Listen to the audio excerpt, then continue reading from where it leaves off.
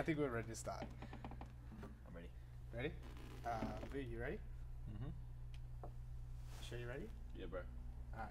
Hey guys, and welcome to the Raw Barbell Club podcast. I'm your host, coach, and all-around good guy, Andy. Today I'm joined by a new podcast format, which I think is going to be pretty cool. Hopefully we can do more of them. I'm joined by Yannick Mifsud from Shred Fitness. Yo, yo.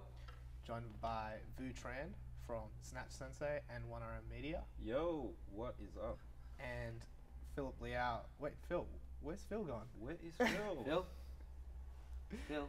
Phil should be joining us shortly. He's running late, and Commonwealth Games weightlifter Phil is too busy signing autographs at the front of the gym. I assume that is what he's doing. Guys, how you doing today?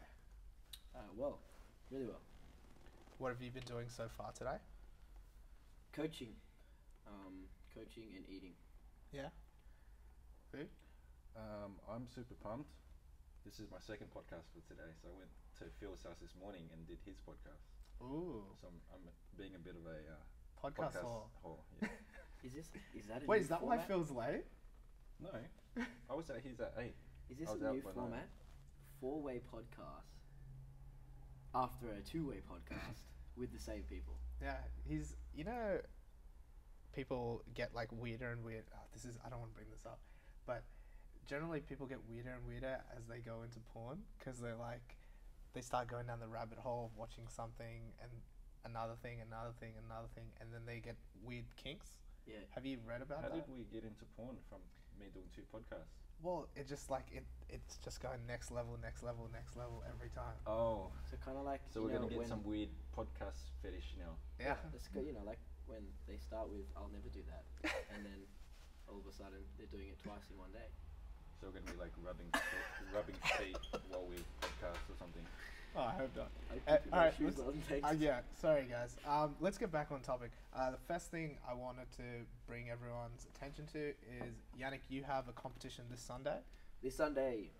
I don't know when I'm going to put this out, but if this Probably goes after out- the competition. Probably after the competition. But if this happens before we go live, who's competing? Vu, you've got a couple of lifters there. Yeah, I've got the squad coming down, 4 lifters, to finish off the year. It's actually a pretty big comp. Yeah. 2 sessions. I think we have like 13 or 14 in each session or something like that.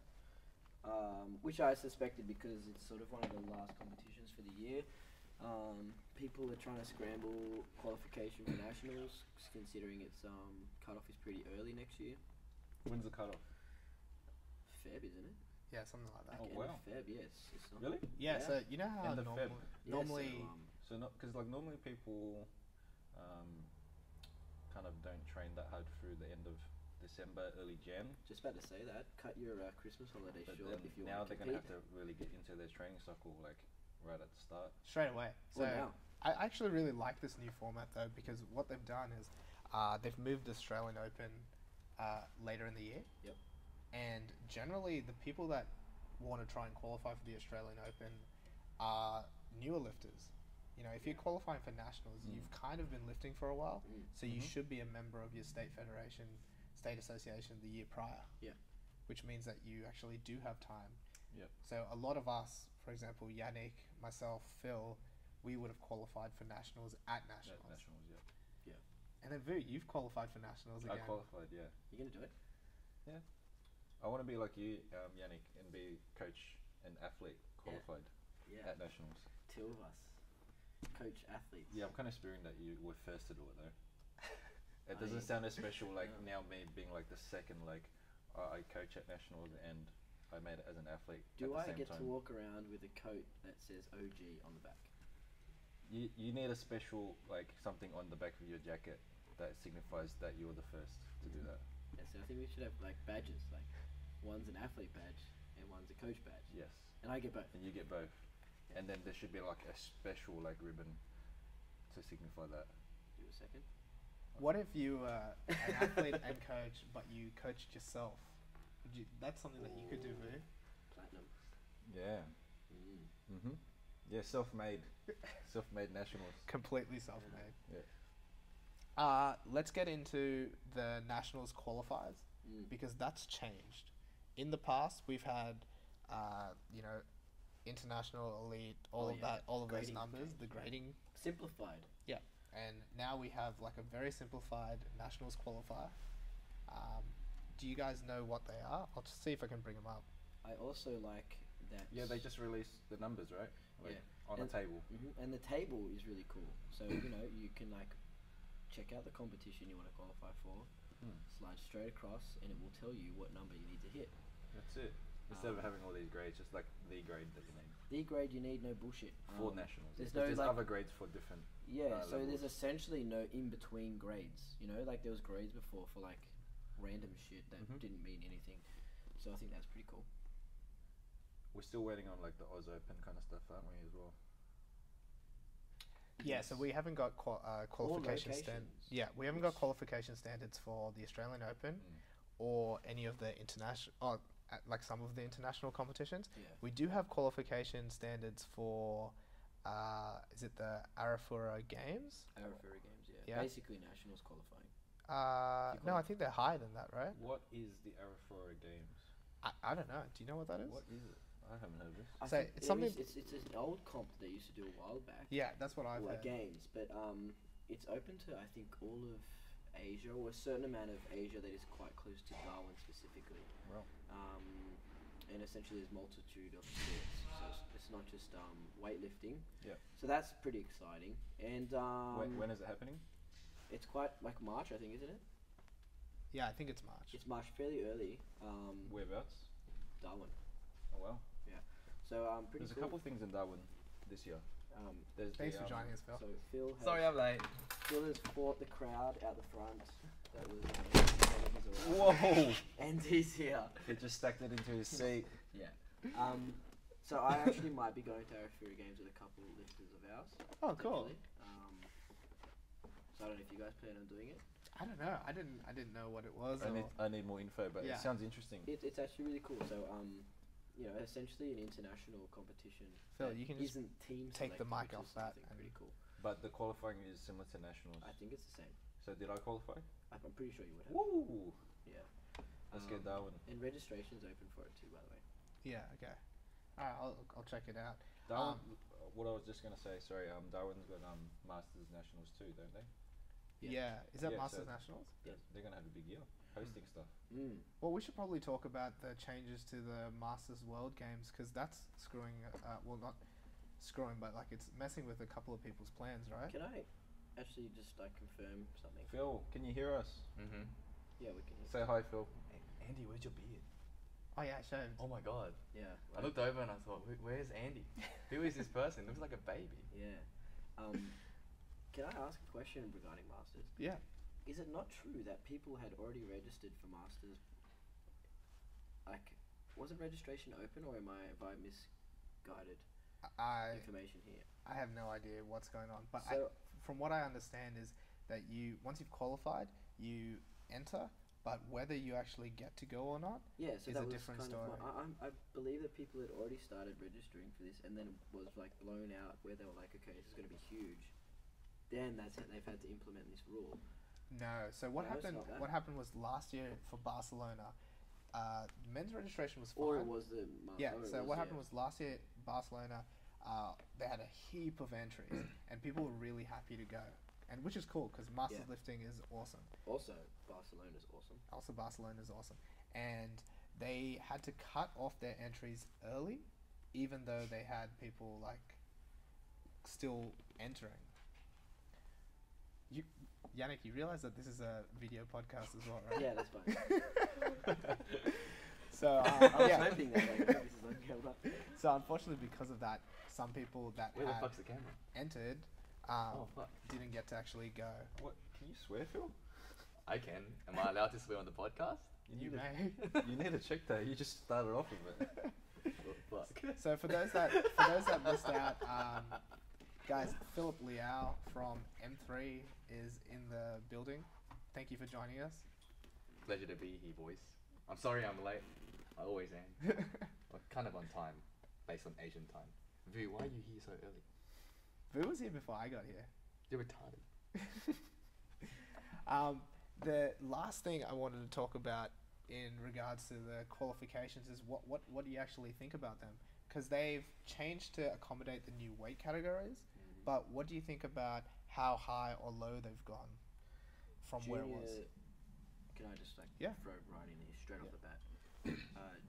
Junior World Championships nearly impossible for most lifters. Like we'll be lucky to get a couple go. Yeah.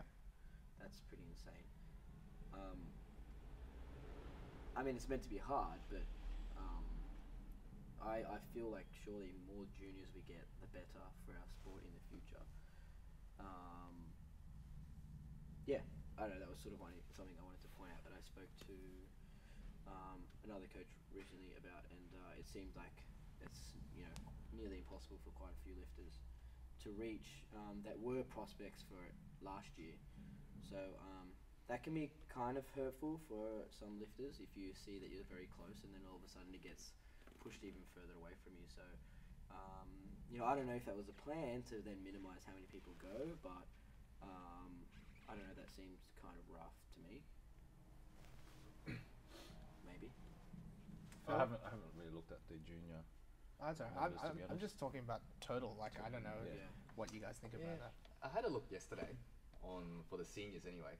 Only my weight class though, because that's the one I compete in. It looks a lot. 55.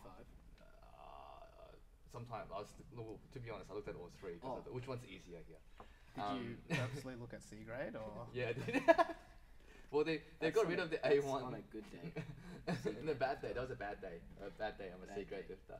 So they're- like C plus on a good day? On a good day, I think like I'd be a B grade lifter. On a good day. Yeah, right. We should probably touch on that later.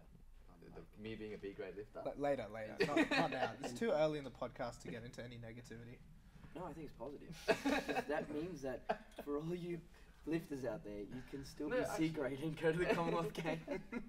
Well, no, actually, I think we should talk about that because I think that thread it could have been a lot different. Sorry, how what that thread? I was just talking about you being a C grade lifter. Yeah. We want to. We'll talk about it later on. I mean, it was a public forum anyway, so like, Yeah. there's nothing to hide. But in terms of the lift, I mean, they changed the grading from A1, A2, and now it's like what A, B, C, D, something like that. Simplified. Yeah, but it seems a lot harder. It seems a lot harder, and the way I look at it is, if there is a push to curbing the drugs in this sport, you want to make the last thing you want to do is make it even harder for everyone else to get in, because the drugs are used to enhance your performance, and now you've made the performance standards even harder.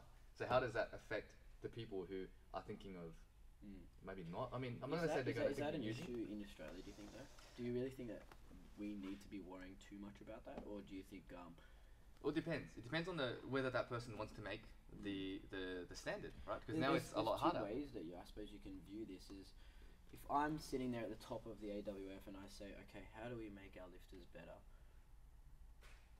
Sometimes you push. You extend the reach of something, and that makes people work that little bit harder or smarter, or for some Or people cheat. use drugs. Yes. Absolutely. But then if you look at where the standards were before, they were lower.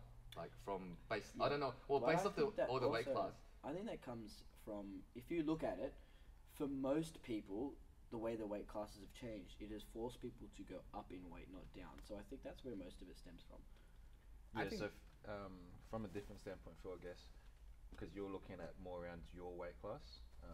If we looked at last year around the 85 kilo weight class, which is now the 89, around that weight class, we actually had too many lifters make the qualifying. Like, we had like 2 full sessions of 85s, right? And the B or the second session was full of people who were just like fringe, like just made it kind of thing. So for that weight class, which is where I look at, which makes sense, the increase in the standard actually helps the numbers there, quality-wise. Do you think that's equally reflected within the amount of weight they give you, though? So that 4 kilo increase in body weight, is that proportional to how much they've increased the standard by? Well, based off my own individual sample, being able to go up in body weight, it did help me Where'd you lift find more, that? strength-wise, and so I made the new qualifying standard. So, but for those that are still trying, then that obviously will be harder, for sure. Yeah. I don't know that. How did nationals get harder? I don't think nationals got harder, did it? Nationals didn't It get was harder. international got Yeah. harder. Yeah. So I think Nationals went up a little bit, did it? yeah, Okay. So I in think line with like a slight But increase like, in weight, body weight. Even then, like, what's the problem with more people going to nationals anyway? What's the why would you want to? If you want the, or this is, look, I don't go to sport, right? This is just an opinion. But the more people you have that have the, if it's within reach, you keep people within the sport, like you said, with the junior I've world said that championships. before. I've said that before. Yeah. So when we're talking, okay, why do people lift? To compete, to push themselves. Well, not everyone Not lifts everyone to compete. wants to compete, No, yeah. but majority of people do weightlifting to get involved in the sport to a certain degree. Okay, so like majority. And if you're the AWF, that's really all you give a shit about, really. We don't care about people who want to lift in their gym and never compete because, well, they're not doing anything for anyone, really. Like you said, Phil, if more people can see that they can achieve nationals qualification, you potentially bring more people to the sport. But I think also the Australian Open kind of serves as a Yeah. nice like. That's a good Lower platform level. for that. Yeah, definitely, 100%. It feels like nationals, but it's much easier to get into. So they do have, I guess, like that lower entry point. Yeah. And so it's like, well, you can't have like nationals be as easy. Yeah. There's got to be a separation in terms Yeah. of like the level, I guess. Oh, yeah, that 100%. you're reaching for. Yeah, I agree with that. But yeah, I definitely think that there should be more rather than less because, well, I mean, let's not. Like having more lifters. More lifters builds Yeah. the sport. Like let's not beat around the bush here.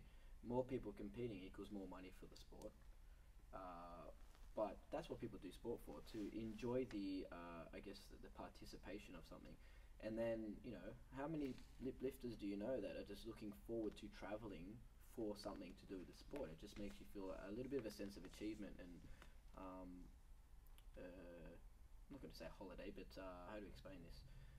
You know, you're doing something, you're travelling for something, a sense of participation, and that's what people do sport for.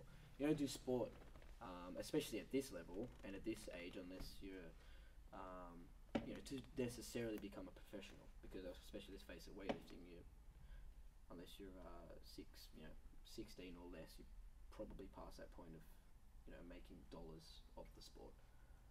Yeah, no, that's a good point. And I think just to come back to the Australian Open, from what I've heard down the grapevine is that there's a potential for them to expand on the Australian Open. Okay. And potentially make it a series or make it like just a bigger event, a more inclusive event as well. Yeah. Okay. Which would be pretty cool, right? Because I know in America, America, yeah, they've got the American Open, American Open, but yeah. as a series, right? So 4-part series, isn't it? So yeah, I- you I- qualify three for and then this, a the final. initial series, and then you have to go through stages to make the actual like nationals. Could that something work like that. for Australia, where we don't have like? Well, that a was million more lifters? as a result, yeah. But we don't have as many.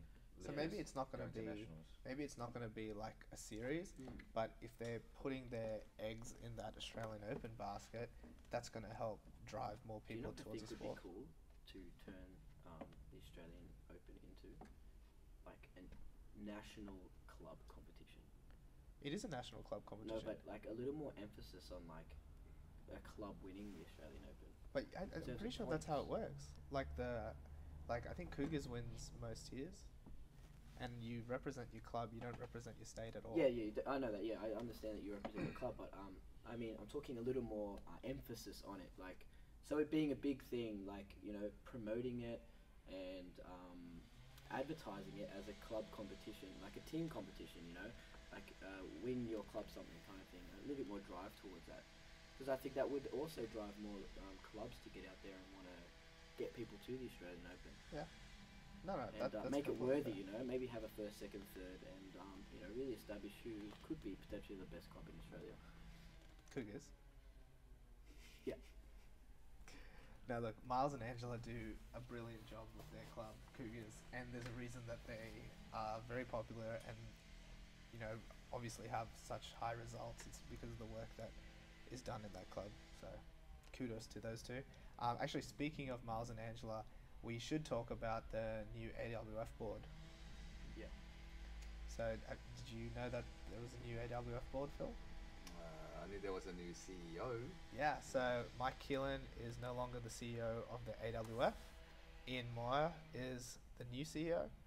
Funny enough, Ian Moyer was kind of like my first coach. Oh wow. Not without him knowing it. I'm pretty sure he wrote my first program. Because Where'd you get that? if you go onto the Queensland weightlifting website, they've got a couple of free sample programs. And that was the first Olympic weightlifting program I ever followed. So, yeah. He's been in the sport for a long time. He's definitely capable. I'd like to say thank you to Mike Keelan for all the work he's done over the last few years. He's been an awesome CEO from what I've seen. I haven't seen anything crazy happen. And so, Ian Moyer, congratulations on becoming the new CEO. And our new board is...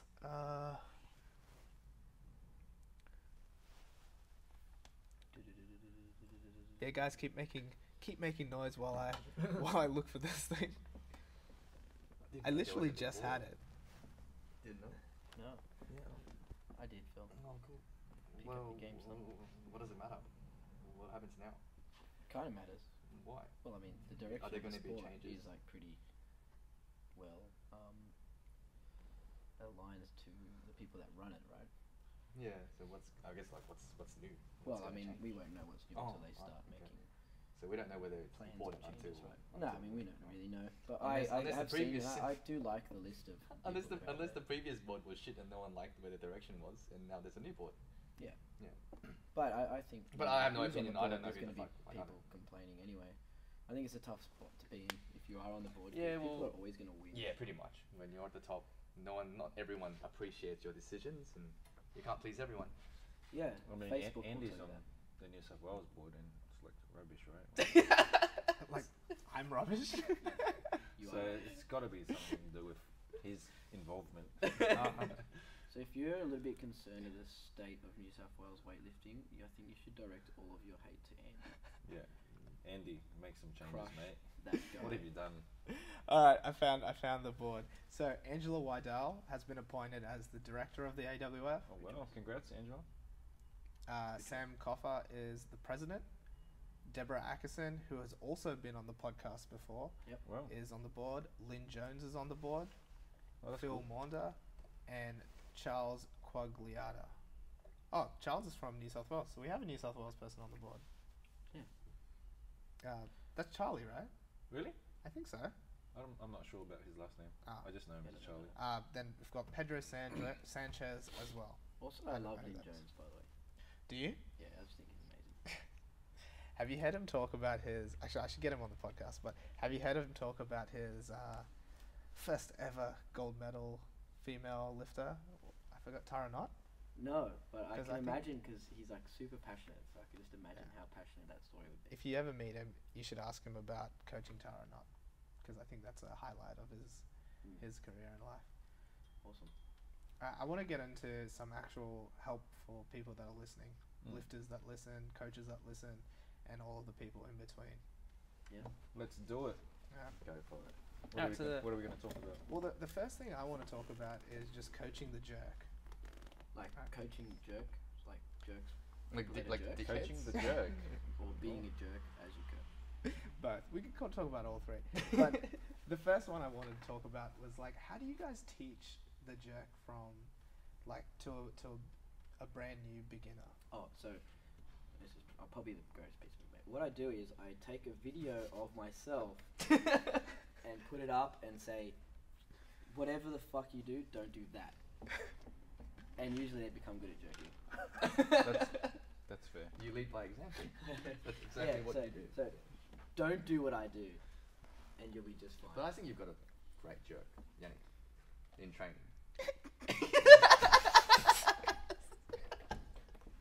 This is going to become roast central. Roasting each other central. Did you like purposely line this up like? No, I if you didn't. talk about the jerk, yeah, he's gonna Andy get really thought about this. He started off with the jerk while Yannick is here. No, I definitely Like, you didn't. couldn't talk about the snatch. So the reason I want to talk about jerks is I think they're not talked about enough. No. I think we've got Because all they're these. jerks. Well, we've got all these like weird people that go around being like Snatch Senseis and whatever, but no one's ever a jerk sensei. I could be that now, after my last performance. That Oh, yeah, was that was- overmatch, Sensei. I made it, didn't I? You did. Clean and jerk sensei. Wait, if you saw my face when that happened, like I wish that was on camera. It was just like, and then there was a moment of like, I guess we'll call it realization, where I was like, why the fuck can't I do that? No, that was amazing. No, that's a good point. I actually think we should talk about the jerk. And I'm pretty interested to hear Phil's take on it, because I know I'm always interested to hear what you think about teaching beginners and teaching movement.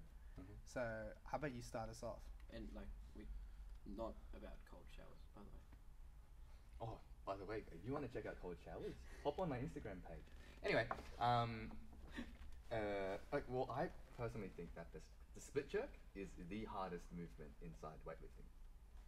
And my justification is there's like 3 planes that you're working in. You've got the vertical up and down, you've got a cross, and you've also got rotation in it as well to worry about. Sorry. Sorry, were you I laughing? was just coughing. Okay. I thought you were going to go. No, I was just coughing. No, so you've got all 3 planes. Just hold the mic up to you. Oh, sorry. So you've got all 3 planes to worry about. Not to mention, it's by far the heaviest load, and it's the most explosive one within the weightlifting movements. In terms of coaching it, to a beginner, I think it's really important that you're able to at least show them what it looks like first, and then you have to actually break down the principle behind the split jerk. Now, this may be different between the 4 of us, but I teach the split jerk as a controlled descent and ascent. I don't really teach an explosive ascent as much as, because I think the important part is that you complete the movement as opposed to do it quickly and then punching yourself under quickly. Yeah. I know some coaches teach that when you drive the bar, you should be pushing off with your shoulders like a push press as well. I don't like that. I don't think that's how the split jerk is done, and that's kind of how I was taught in China as well. So I show it first to the beginner. I explain the basics of what's happening in terms of up, down, And what are the basics? You want to drive the bar up with your legs while keeping your torso as rigid as you can. And then from there, you keep your torso as straight as you can, drop the hips under, and use your arms to push yourself under. But I mean, I explain it like this, but when I do it with a beginner, it's really one thing at a time. First thing is drive up, and then come down, and the next part I'll add the arms, the next part I'll add the split, and I'll break it down like systematically like that. So what you're saying is you start with essentially just like a jerk drive, Yes. or like a jerk dip, Yes. but slow, Yeah. or controlled at least. And from there, you'd start adding the arms, and then you'd add. Would you ever teach like a power jerk or push jerk before you teach a split jerk, just to teach them? Because obviously the split jerk, like you said, is a little bit, more technical. Yeah. I actually go through the no feet power jerk first. Okay. I go no feet power jerk, then I go power jerk, and then I'll go split afterwards. I like that concept of the no feet power jerk, because I think it really trains the timing and the up and under. Yeah. So is that Because sometimes people move their feet in a power jerk, Yeah. but they don't actually extend. They kind of like Drop. They just lift flop their under. feet Yeah, they do to the move the starfish. feet. Yeah, the starfish. Yeah. Yeah. And The will star you, jump. will you let them in the no feet come up onto their toes? Okay. I teach similar format, so always teach the power jerk first. Before actually teaching the split jerk, I actually get them to do a strict press in a split jerk position with the feet. So what I'm doing there is just getting them familiarized with where the receiving position is, the bar path, but more importantly, stability under the bar before they start moving in a dynamic fashion into that position. So you are drilling their catch position. Yes. I see. And do you guys have a preference for like where the catch is? Like, do you have a this is where it has to be, this is how your legs should look, or do you just eyeball it? That, for me, becomes very dependent on their body shape. And I'm looking for something that looks natural to the person. Yeah, I agree. Like, yeah, I think it's a bit of both. Like having a kind of idea of what you want it to look like, but then also for it to look Yeah. right for that person That's when right. they do it.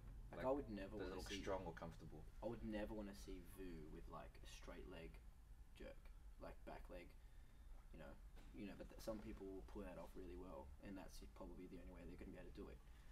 But I think then you need to assess what looks natural and what is becoming stronger for the lifter.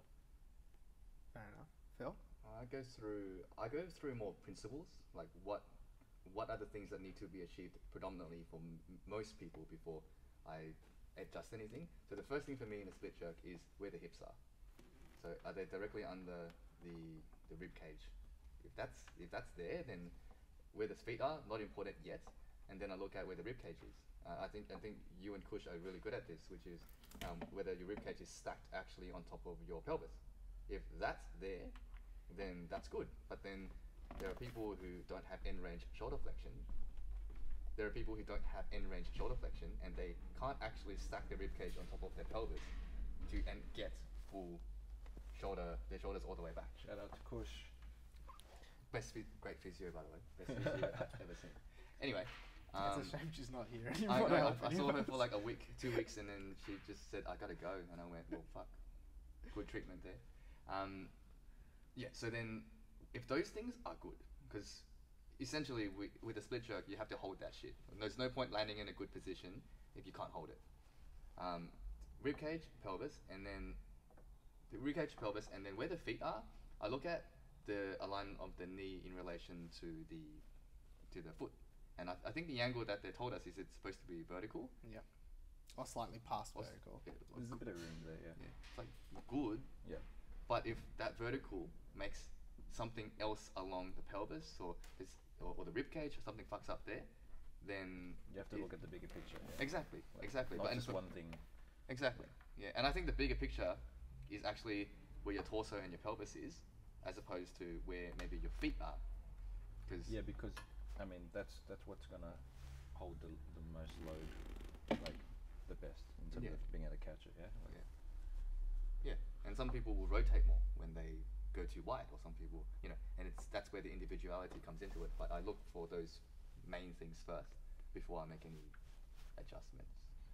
I think something a couple of beginner coaches that I've seen, I guess, leave out. It's really simple to say, look, the back leg needs to be 45 degrees, the front leg needs to be perpendicular to the floor, and the hips are underneath the shoulders are underneath the bar. That's like a really good fundamental. But then, like you said, it is really important to see how the rib cage is behaving in reference to the shoulders, the shoulder girdle, as well as reference to the elbows and in reference to the bar, and then how the hips are behaving as well. Because if you have any sort of weird talky things happening where the hips are actually rotating, or the rib cage is twisted, the shoulders are twisted, those are things that you can't see very well from the side sometimes. So I know Vu does this a little bit in your jerks, like you twist a little bit. Yeah. Something that you're working on, obviously. And I know I do a little bit of twisting, like from the hips. Like I'd like to point out that I wouldn't even just say beginner coaches. I've seen like coaches that have been around for years that will not move away from the certain key points that they're looking for. It doesn't matter who they're coaching. So I think that's also an important thing to point out. To go into that a little further, with the point of like those little things that happen that aren't ideal in movement, sometimes it's not a case of cueing the athlete for their movement. Like for me, in this example, a lot of it stems from like my right shoulder's a bit dodgy at the moment, my right hip is tight, so I'm naturally going to lean and tilt towards compensation, and I need to address those things like just like from like a prehab or strength standpoint. Yeah. And it's not just going to happen like with the heaviest weight by cueing my movement. Cues aren't like everything in coaching. I think there's too many coaches that aren't looking for weaknesses and addressing them. I can say to certain people all I want, hips straight or hips under the bar, but if there is an actual weakness that is stopping them from doing that, it's just like banging your head against a wall. Like, you can keep telling them all you want, but if it's not working, it's not working. You know, it's the same issue with my jerk. People can tell me all they want, lock my elbows out. Like, I'm not sitting there fucking going, you know what? I am not going to lock my elbows out today. Like, that's not. Because Like, in your snatch you lock out, so yeah, it's it's like it's you not know like how to I'm- lock out something. It's not like I'm trying to not lock out. And the best part is, like, you're going to get all these coaches come up to you and, oh, you need to try this and you need to try that. But they've seen me on, like, a platform. They haven't seen my training or what else is involved or, you know, all the important stuff, right? So, you know, I'm, like, actually, like, quite sick of being told that. Come on, Phil, give it to him. No, I wasn't gonna rip into you. It's understanding weaknesses and how the body works. I think there's too many coaches out there that aren't diving into those areas. It's like, this is the cue, and if you're not doing it, then you're not doing the cue properly. But that's bullshit. Like, there's stuff that you need to be addressing first before trying to fix the cue, or while you're trying to fix the cue. Yeah, so what you're basically telling me is it's not just about cueing, it's about exercise prescription and, you know, working on muscular imbalances as well. Yeah, well, I'd really like to say that, like, strength is a real big thing. You know, there is a lot of weightlifters out there lifting loads that they're not strong enough for. But, you know, like, understanding movement as a coach. Like, we've gone past the days where, like, you just, like, give someone a brutal program, jab some steroids in them, and they're going to be sick lifters. But that still works, right? Well, that works at least as well. But yeah, like, you know, for example, I'll use mine as a perfect example. I'm sick to death of being told that I need to do more jerk dives to get better at my jerk. I don't know if you've seen my jerk. I send the freaking thing into orbit. It's got nothing to do with how high I can drive the bar. What's a jerk dive?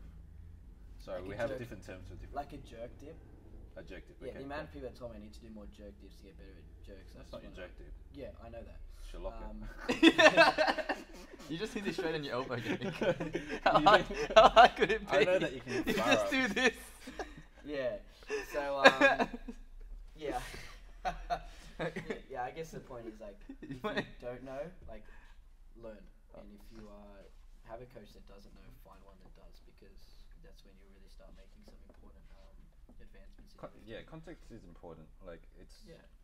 As much as I like to, because we're coaches here, and like you see like lifters and comps in comps, and you always like have that coach's eye switched on, and you just like have this assumption that, oh, you know, like this thing that I used for like all these people will work for this guy, but like I have no context, so it's you have to like always like remember that as well. And you also have to take into account the low-hanging fruit. So that might just not be the one thing that coach of that athlete is dealing with at that moment. Yeah. You know, they might have a whole host of problems that they've gotten addressed that they're addressing first. So like, I would never beat up a coach for not, you know, making their athlete do a certain thing in whatever. Like you said, Vu, it's all about context. Yeah. And then, you know, to further like the point of you and your elbows and your lifting, and Vu was mentioning that your snatch is great, but like that video you put up of your, you know, 70 kilo snatch for the first time back in the day in CrossFit.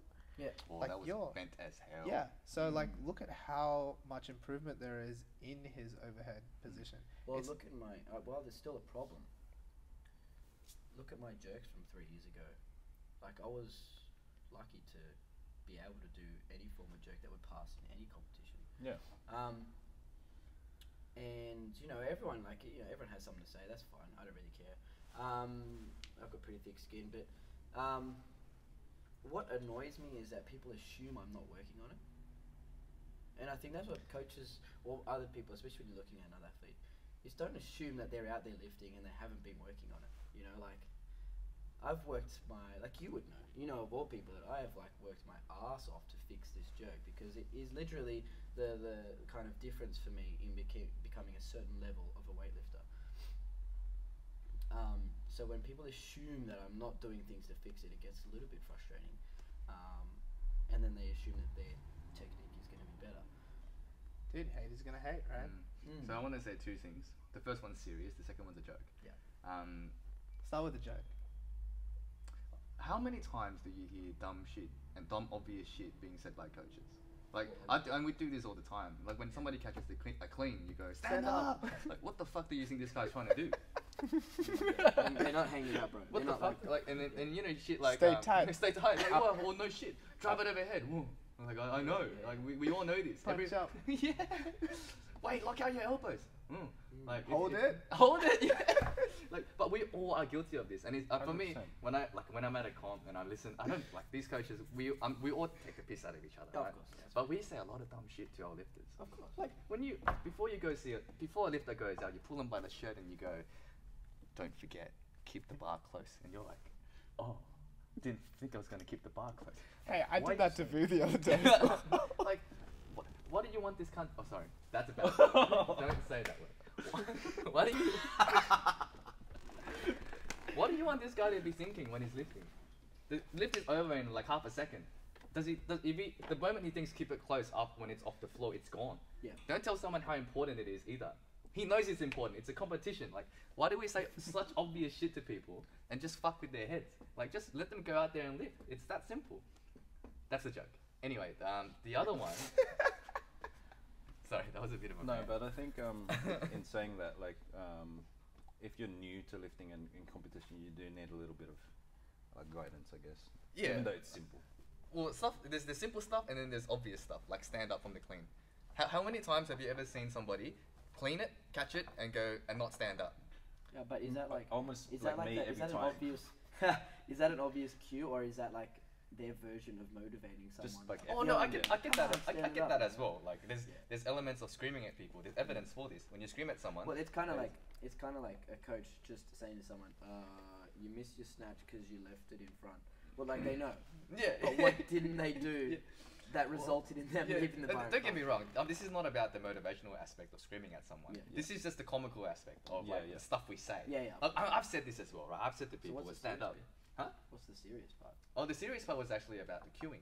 Okay. Now, what you say to me, despite what you want me to do, can be interpreted in a completely different way in my head. Right? It's like you speak English, I understand Chinese, and as coaches, sometimes you may say something that works for one person, Yep. despite wanting the same outcome, and that will not work for another person because in their minds, Yeah. one of the Translate common to things, something right, is more pull. Mm. What does that mean? Don't say anything. What does that mean to you? More pull. For me, if someone said more pull, I'm literally just like thinking I need to pull it higher. Which means what? More elbow? Yeah. More hip? For me, that would be more elbow. Okay. What will more pull mean for you? More pull would be, for me, at the hip, like more effort in extending. What would it mean for you? Yeah, so for me it'd be just to like think about pulling it higher. With predominantly through the arms, maybe? Just finishing harder and Yeah. maybe a combination of what these two said. Yeah, and for me, more pull. I don't like that word for myself because I start cranking my arm and I forget my legs. So I like to think about it as more drive, more push. And so like all four of us just had something different for more Yeah, pull. definitely. I Yeah, think that's- definitely, each one of us has an understanding of like an outcome that comes to like the same kind of place when we look at lifting, but we might describe it differently at Yeah. any given point. But even though we describe it differently, we all kind of can see the same like picture that we're trying to paint as well. Yeah. Exactly. And that's my point. Just to lead on to what Phil was talking about, a really cool thing that you can do as a coach is ask your athlete, what do you think I said? Or does that even make sense to you like, at all? does that make you'll hear me say that all the time, not just to athletes, to everyone. It's like, does that make sense? And like I get them to relay their idea of what they need to do, and then you can be like, actually, I didn't mean that. I didn't mean it that way. Mm-hmm. What would get you to do this exact outcome? And then, Yeah, because like sometimes people just don't want to look stupid, and they'll just say, "Yep, I got that cue," or like they'll just agree with you, and then like they won't get it. do what you're saying, Yeah. and then it's like, 5 times later, you're like, "Do you actually understand what I'm saying?" And they're like, "No, sorry." And then that's it's how like, you run. That's how you. That's my fault. It's not yours. Like, just tell me. Yeah. 100%, and that is on you. That is on the coach. But and that's how you end up with this weird scenario where sometimes you tell your athlete something like 20 times, and then another coach that they meet just somewhere else will say like something pretty much the Once, yeah. same, but once, Yeah. and then they get it just because they're speaking their language, right? And then you Yeah. just like hit your head on the wall. Yeah. Yeah. Like, oh, why didn't I think I that? told you that. Yeah. But it's also, this is what I learned in China. It's sometimes, words are confusing. Just push them. Just poke them. Just make them do the outcome you want. You can't misunderstand that. You're just literally giving them the sense that you want them to feel. There's no misinterpretation within words for that. You're just feeling something. Cool. Is there any one that teaches like strip presses or push presses prior to teaching the jerk? Yeah, I think just as a general kind of principle of like building base strength for anyone that doesn't have a training age, I guess, of like strength training. It's a movement pattern for me, so I even do it in the snatch. I teach a snatch press before they actually do a snatch. Same thing with the jerk, they would do some pressing. Like I said, the strip press might be in a split jerk position. Teach the movement pattern first, then start to do it with dynamics. The same thing, similar to what Phil said, I teach people to lift slow first. You actually hear me in training all the time, slower, slower, slower. But then you go to another gym and you might hear people, faster, faster, faster. I don't want to see anyone lifting fast unless they completely have like a decent control of their technique first. I can't even remember who it was, but I did see another, actually it might have been Greg Everett, who put up a post about there is no point in even applying speed if you can't get the mechanics right, doing it slow. So that's what I try to enforce. Slow first, then we can work on this, because the speed will come. The speed will come as you get better. But what you do have is, if you've got these, especially when you look at a new weightlifter that doesn't understand weightlifting yet, you see this thing that's really fast, and you're like, whoa, that's so fast. So then you try and say, okay, now let's do it. And then all of a sudden, they have zero control of where the bar is. They can't meet their hips. They can't time the pull properly. And it's all because they're trying to just rip this bar off the floor, because they don't understand where the speed's coming from.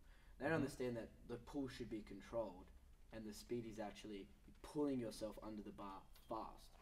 They just see this fast thing, and they try to copy that.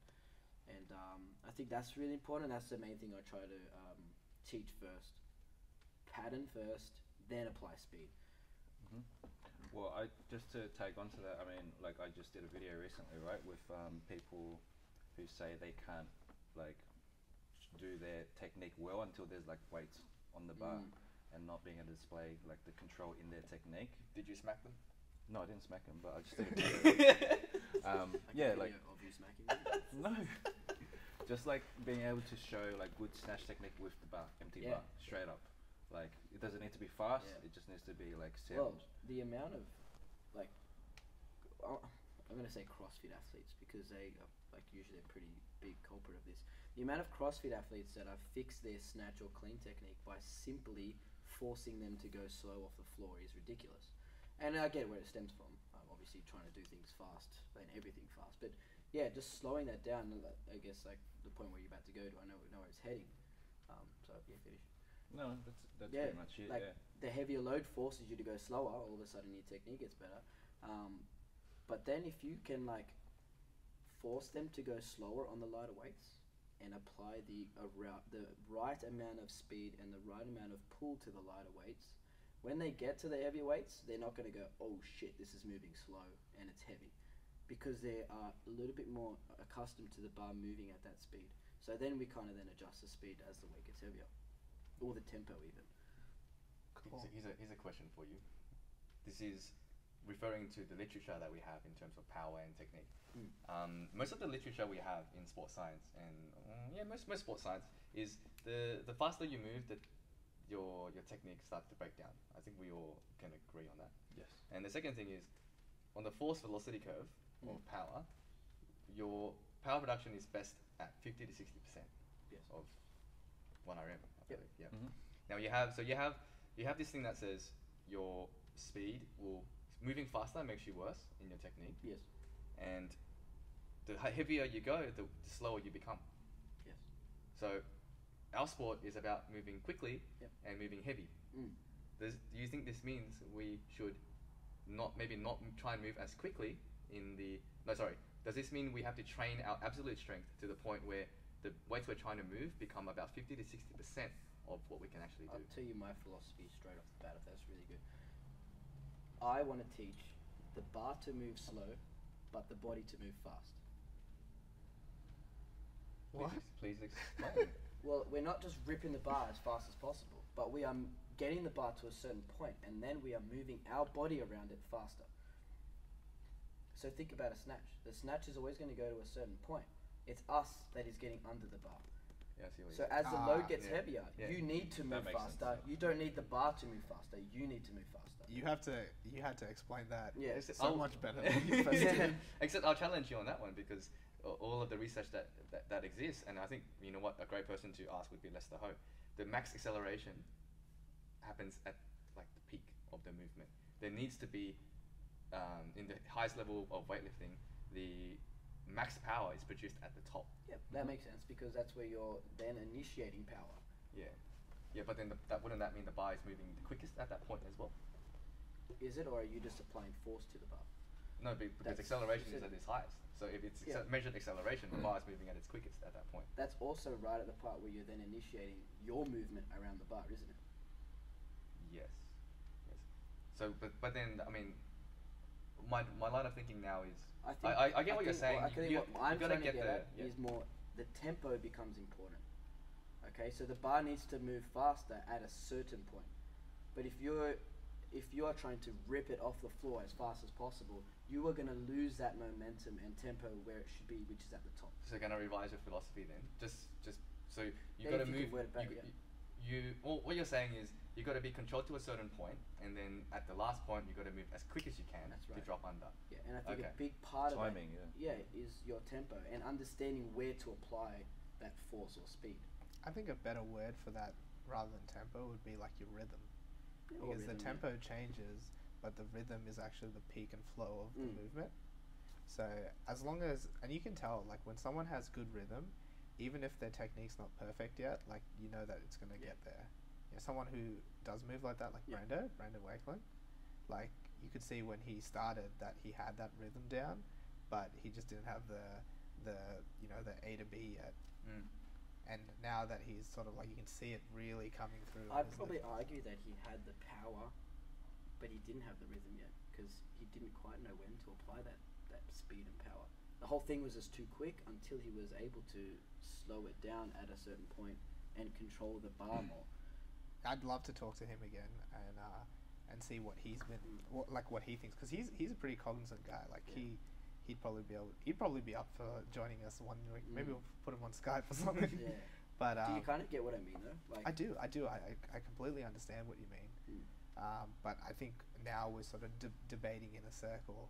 Yeah. So if we go back to just what you were saying originally about absolute strength and making it super light, I think that's very much how a lot of the really elite weightlifters train. Like if you see people like Martsim, Tian Tiao, even like Tashiki, all of those guys have massive squats. Yeah. You know, compared to what they're snatching and clean and jerking. So what they're snatching and clean and jerking is very minute in relation to what they're lifting in competition, right? So is that kind of where you were going with that? Yeah. Train of So if thought? you want to improve your technique, and you want to improve your how quickly you move, you just got to get your absolute strength to a level that becomes perhaps to 50 to 60% of the form. Definitely, I agree with that. I think you can see with most of my athletes that applies. I think it kind of comes through in my coaching that my main focus is the strength, like the absolute strength. Get them strong while refining that technique. I don't necessarily need to see them like snatching that highest percent, but I want to see their leg strength and their press strength and all that stuff go. I want to see that go up. And then as they're getting better as weightlifters, we can then start to catch that up, because it can come, once you're getting stronger, those movements can catch up a lot easier. Alright, so I want to finish this jerk topic off. Can we leave the people at home with just some basic fundamentals that they should look for in their own jerks, or if they're a coach, in their athletes' jerks? And then 2, just give people some exercises or things that they can work on to improve their jerk. Let's say we talked a lot about like a lack of lockout today, so maybe we'll just talk about some exercises that they can do, and I know it's individual, but just some exercises that they can put into their program or their athletes' programs to help them achieve a stronger lockout. Take it away, Yannick. You're the expert at the jerks. Yeah. Phil, you're so savage. For me, it was I pulling. feel like you deserved what happened to you yesterday. I probably did. For me, it was pulling or backing away from pull-ups and bicep work. That was a big problem for me. And why is that? Is that just because of the internal rotation and the, I guess, like overhead? So no, having my lats and serratus pulling down on me while I'm trying to reach up is a big problem for me. I know where it stems from. Like I could tell you straight away. And is that just because it's pulling you into extension, or is it because it's also pulling you into internal rotation? No, well I actually, when I go for a jerk, I struggle to get into any sort of, like, I would like to be able to receive with more internal rotation, but I can't. Everything just pulls down, especially when it gets heavy. So like, it's a weird feeling that I've tried to explain to other people, is that I'm trying to reach up, but as soon as the weight gets there, everything just wants to pull down, and then that's where the break of the elbow goes. So for me, it was doing less pull-ups, doing a lot less sort of like stuff that's going to aggravate my like serratus and biceps. Well, that makes sense. If you think of a like really jacked bodybuilder, they're probably not going to be able to lock out, right? Like with their arms. Yeah, exactly. So I used to train in my garage. All I did was like power Because cleans. Yannick is so massive. I did like rows and stuff, and like lots of pull-ups and all that stuff. So like I know where it stems from. I barely used to press ever. So that's like my tricep strength was woeful, and it still is. Well, your point was kind of going to be my point without saying the tricep piece. I was going to say triceps as an accessory. If you don't do it, then you should do it. If your lockout is lacking or your jerk is lacking, tricep work. And when you're saying that, you're talking about like things like tricep extensions, skull crushers, Tricep extensions, skull crushers, even dips. Like with the elbows in, not flared out. Like I think dips is good. I had to learn to do dips properly. Yeah, that's a big thing too. Then doing it become properly. a lot more, again for me, my serratus take over. Yeah.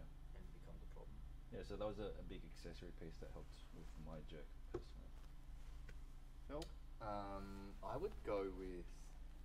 I agree with everything you guys said. I actually don't think the triceps help that much. I mean, look, in the sense of in the muscular sense, it definitely does. But working on strengthening your triceps may or may not improve your lockout. Is my point, because I believe that the lockout strength comes from your ability to upwardly rotate the scapula. It comes from your ability to go from here to there. Right. So the cue that we are given a lot is punch. Has anyone been taught how to throw a proper punch ever? I have. Yeah. Recently. And what do you do?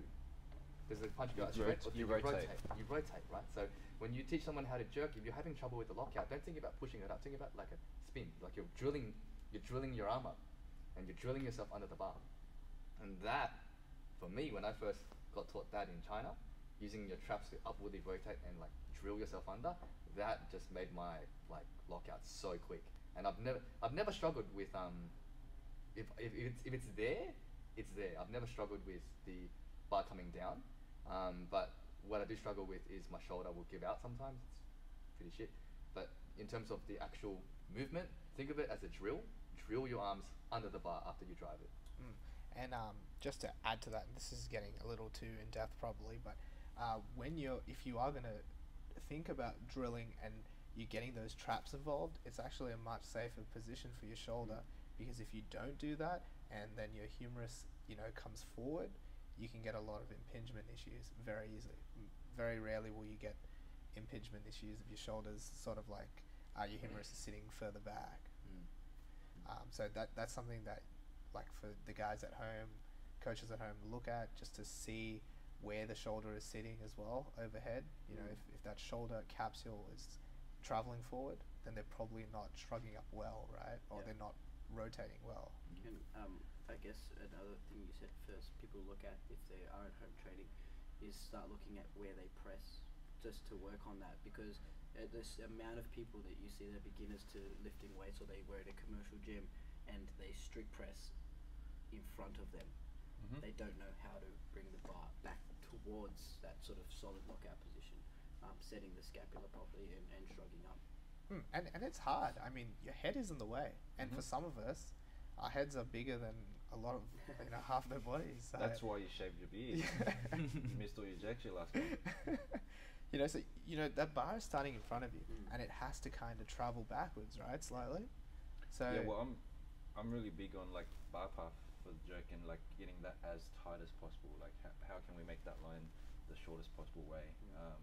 Whether that's the intention of pushing back, if their head is set, so that you can clear it with a shorter space.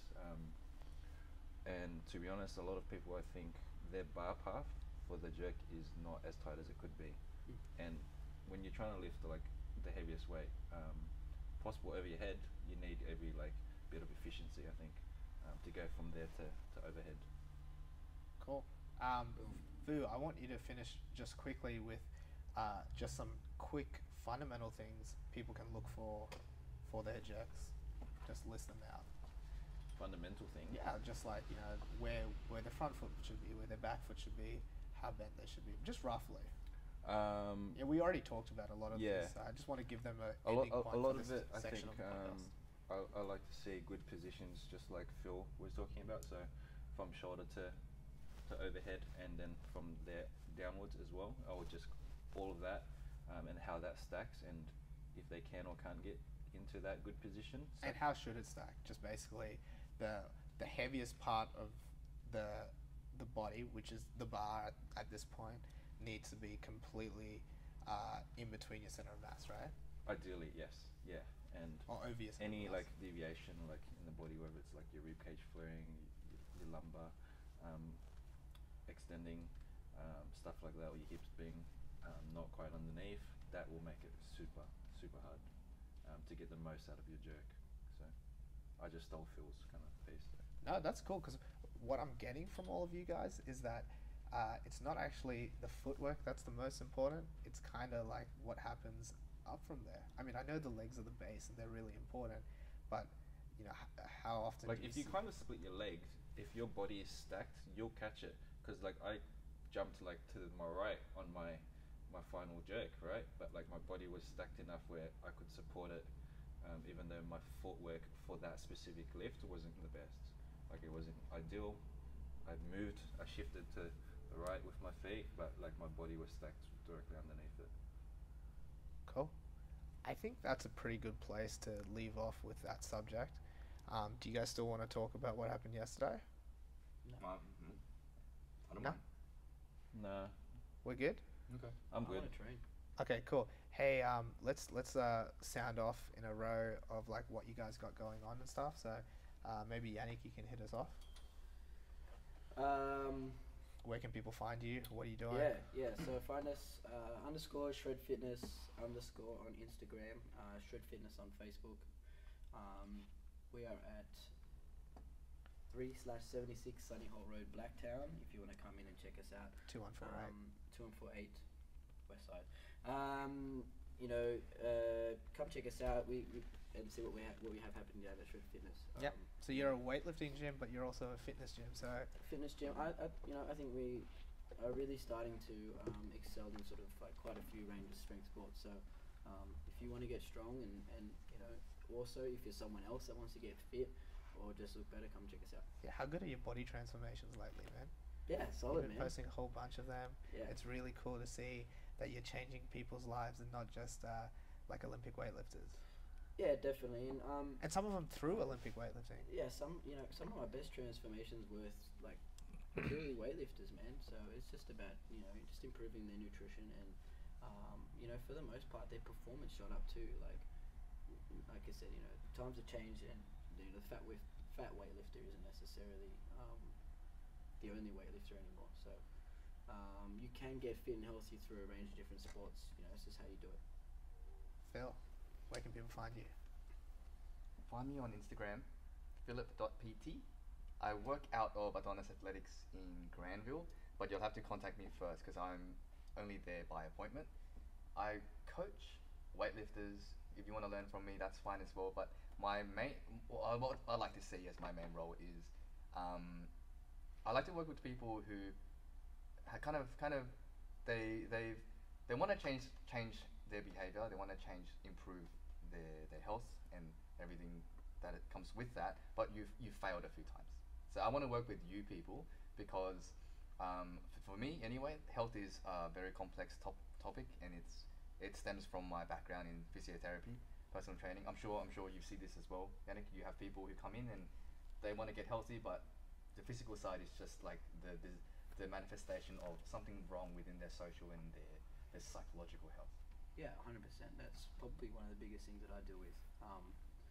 Is that you can't get the results that people want by just changing one thing. Exactly. There is a range of different things that we need to fix, and outlook is usually the first one. Yeah. So we were talking about transformation and 6-week challenge.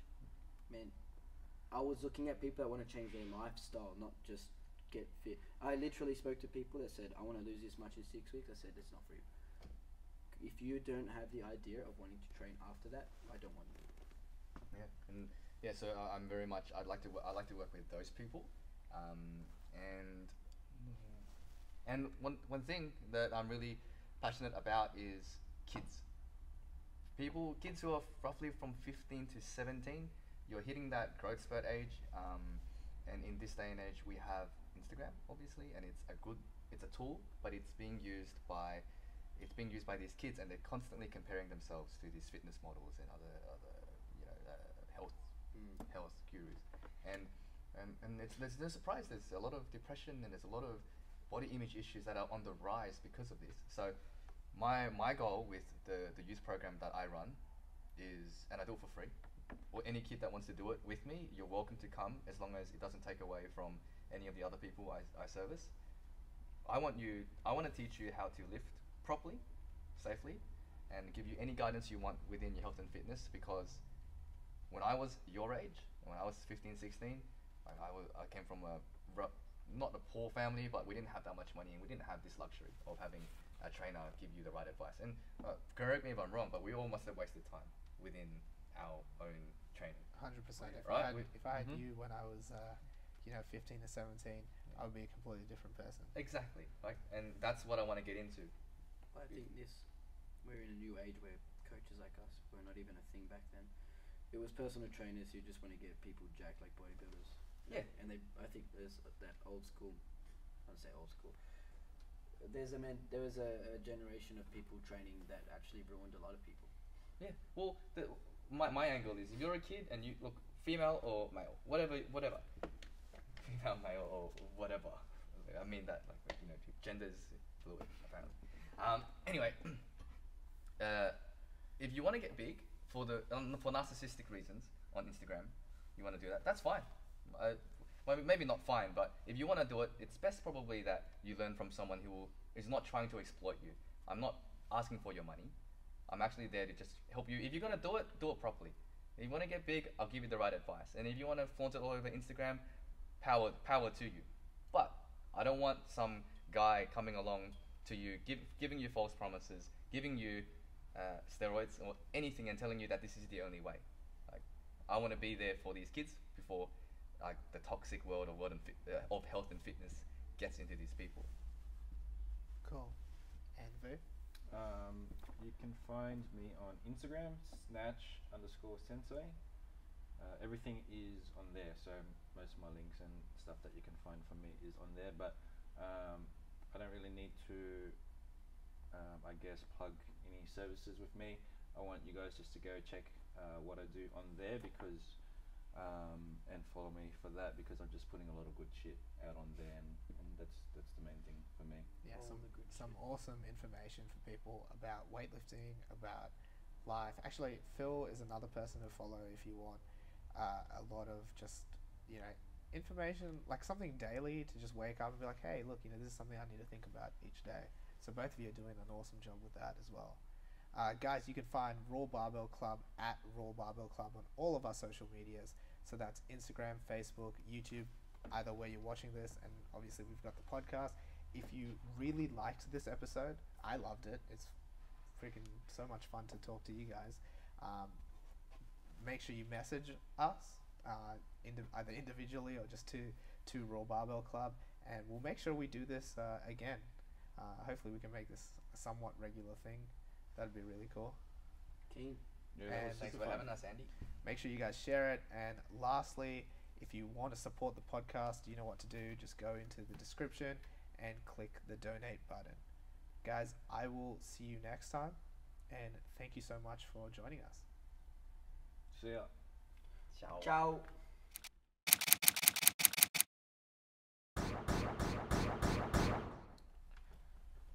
Done. How'd you guys find that? Cool. That was cool. Cool. I think you guys picked on me. It wasn't nice. I kept that minimal. It was Phil. Phil was here. Why are we here? We're not going to pick on each other. Have you got any food, Andy? I've got. What an Asian. Do you eat? He's late. Can you drink He's grabbing food. like up and goes? Yeah. Yeah, there's up and goes in the. There's fridge. like noodle cups too. Oh yeah, there's noodle cups. Oh shit. Yeah, take one of those. Yes. What an Asian guy. I haven't eaten one. Hold on, like let's take a photo. Oh yeah, You can take a photo.